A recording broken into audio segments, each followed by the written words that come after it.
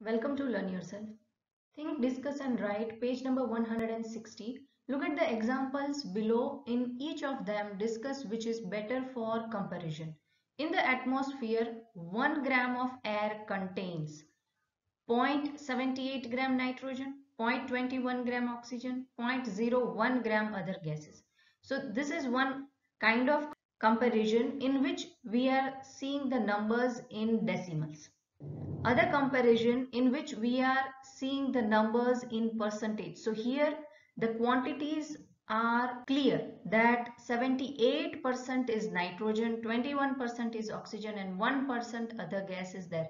So in terms of percentage, the comparison is clear and we'll be able to see that nitrogen has a larger share compared to other gases, and oxygen is 21% and in minute quantity, that only 1% other gases are existing in 1 gram of air.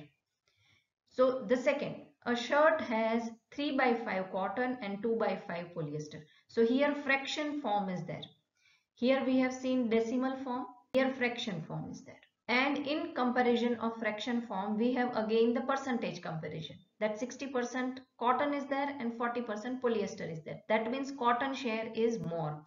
Here it is confusing that whether 3/5 is more or 2/5 is more. We have to little bit think about it and then we will guess that yes, cotton share is more. So whenever the percentage comparison is there, it is very easy to judge that which quantity is more and which quantity is less. In routine life, in general terminology, the percentage comparison is preferred over the decimal comparison and fractional comparison.